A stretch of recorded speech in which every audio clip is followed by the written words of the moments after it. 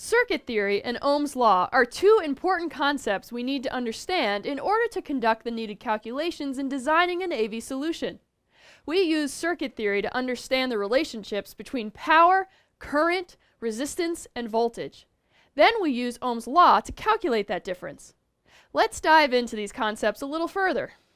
Think for a moment about a basic electrical circuit. There are always three things in a functional electrical circuit. We have a source, we have a conductor, and we have a load. This electrical circuit has a closed loop path, which means the electrons flow from the power source through a load and back to the power source. The electrons then cannot continue through this circuit if at any point the loop is broken. This would not be a complete circuit if the switch was flipped to the open state. So how do the terms power, current, resistance, and voltage apply to my electrical circuit? Power can be defined as the result of the application of voltage, current, and resistance combined. Current can be defined as the rate of the flow of electrons, and resistance is the opposition to the flow of electrons. Why would I need opposition to the electrons if I want power? In AV, I would want to make sure I don't send too many electrons to my load at once, otherwise things might explode. So, there's that. If power is the result of voltage, current, and resistance, then it would make sense that if current increases and resistance stays the same, that power increases. And if voltage increases and the resistance stays the same, power also increases. Let's take a look at the analogy of a pump station. Here, gravity provides the force or voltage to move the water. The size of the pipe provides the resistance, so a smaller pipe would equal more resistance and a larger pipe would mean less resistance. And the flow of the water gives us the current. Notice, though, something is missing with this analogy. The water just flows right out of the pipe and falls straight to the ground, not returning to the source. Here is a more proper analogy. For water to flow, I need a source of energy, the pump. The pipe is the conductor. The hose is the load or resistance to the water flow. The valve represents the closed contact switch. Water will only flow through the pipe if there is a difference in pressure at both ends. This difference is supplied by the pump. High pressure at the output, low pressure at the input. A 3/4 inch diameter hose allows more water to flow than a 1/2 or 5/8 inch garden hose. Similarly, given the same diameter, a longer hose has more resistance to the flow of water than a shorter hose. Don't forget the pipe itself, like wire, also has resistance. Now this is a complete analogy with a closed loop system as like the electrical circuit. Now in these examples, we are considering only a series circuit. In AV, we want to also be aware of the parallel circuit. All this changes is the circuitry adds more avenues for the electrons to get back to the source. Current flows via all paths back to the source, but the greatest amount of current flows through the path of least resistance. Another element worth considering in this explanation is the difference between a DC circuit versus an AC circuit. A DC circuit has the electrons flowing from one direction and back around to the source, whereas an AC circuit has the electrons switching directions, sometimes going backwards then forwards. In the most generic sense, the calculations considering AC or DC circuits are the same. So where might I need all this information in the real AV world? An example could be that I might need to design and configure the proper circuitry for a loudspeaker install, or I need to calculate how much power my AV rack solution needs, and for this, let's look at Ohm's law. Ohm's law describes how this electricity behaves in a DC circuit environment. Ohm's law also applies to AC circuits, but there are other factors that need to be addressed. Ohm's law is used to calculate and predict the four properties: power, current, resistance, and voltage. Let's dissect this, and to do that, we're going to visit Cartoon Tom's house. This is the formula wheel that we use to solve for electrical equations involving power, current, resistance, and voltage.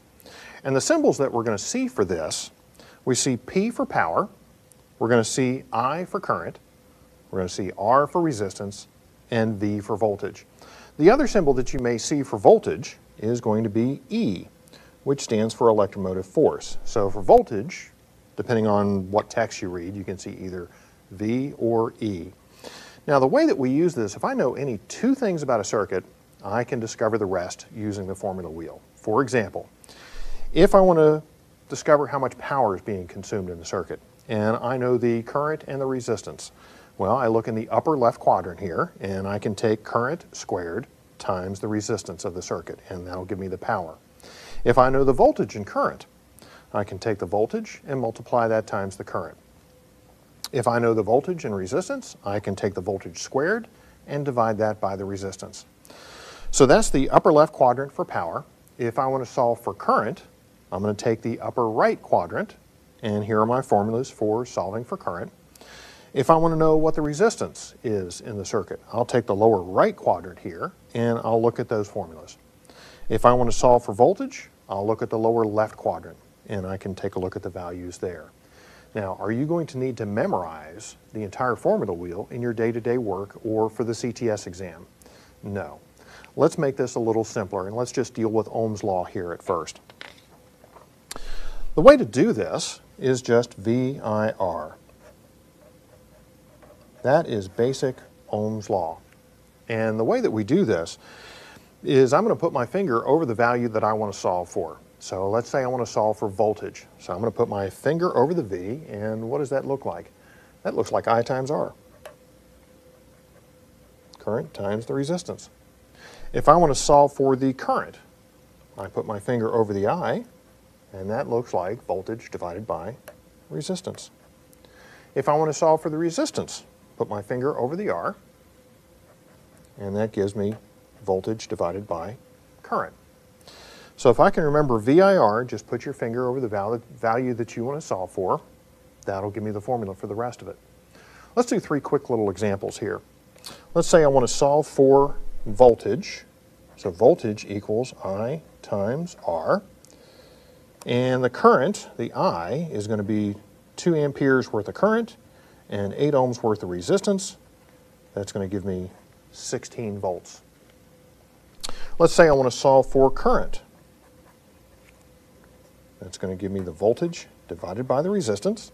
And let's say we have a voltage of 120 volts and a resistance of 20 ohms. 120 divided by 20, that's going to give me 6. So 6 amperes worth of current. Let's do one more. Let's say I want to solve for resistance. That's going to be voltage divided by current. Let's go with 120 volts again. And this time the current is going to be 3 amperes worth of current. So 120 divided by 3, that is going to be 40 ohms worth of resistance in the circuit. So VIR, put your finger over the value, and you can solve for the rest of Ohm's Law. We can also do something similar with power as it's related to Ohm's Law. And sometimes we know this is it's as easy as pi. P equals I times E. And we'll write this out just like we did VIR a moment ago. P, I, E. If I want to solve for power, put my finger over the P, just like we had a moment ago, P times E, easy as pi. If I want to solve for the current, the power divided by the voltage. If I want to solve for the voltage, power divided by the current. Let's do 3 quick little examples with this. Let's say I want to solve for power, and I'm going to do current times the voltage.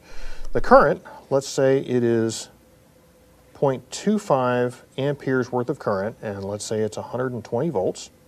So 0.25 times 20, 0.25 times 120 rather. Power there consumed in the circuit would be 30 watts. Let's do another one. Let's do current. So that's going to be power divided by voltage, and let's say the power is 45 watts being consumed in the circuit, and again we'll do 120 volts, so 45 divided by 120, and then hit the enter key down at the lower right. This tells me that we are drawing 0.375 amperes worth of current. And let's do one more. Let's do a voltage. So voltage equals power divided by current. And let's say the power being consumed in the circuit is 480 watts. The current draw is 2 amperes worth of current. So 480 divided by 2 tells us that the voltage in this circuit would be 240 volts. Besides VIR and PIE, there's actually one other formula that you should commit to memory that you'll use on a practical basis. And this would be in the lower right quadrant: resistance equals voltage squared divided by power. Now, realistically, we're not going to be doing with loudspeakers, and we're going to use that as an example. We're not going to be doing resistance. We're actually calculating for impedance. Obviously, this is not going to calculate for impedance. What this is going to do is it's going to get us in the ballpark. It's going to get us close. So really what we're going to use is Z for impedance. Z equals voltage squared over power. So let's write that out. Z equals voltage squared over power. And we'll use this in a distributed or constant voltage system. So let's say we're doing this with a 70 volt system. So that's where we're going to get our voltage, 70 squared. If I were doing a 100 volt system, this would be 100 squared. And let's say I'm tapping the loudspeaker at 7.5 watts. So that's going to give us our power, so 7.5 watts. So 70 squared divided by 7.5. And this would be for an individual loudspeaker. So 70, and I can hit the square key, divided by 7.5. And that gets us about 653 ohms worth of impedance. Again, this is going to get us in the ballpark. It's not going to be exact, but now I can actually measure the loudspeaker with an impedance meter and see if it's close to verify what I've predicted. Thank you, Cartoon Tom. So to recap, we use circuit theory to understand the relationships between power, current, resistance, and voltage, and then we use our Ohm's Law math to calculate that difference.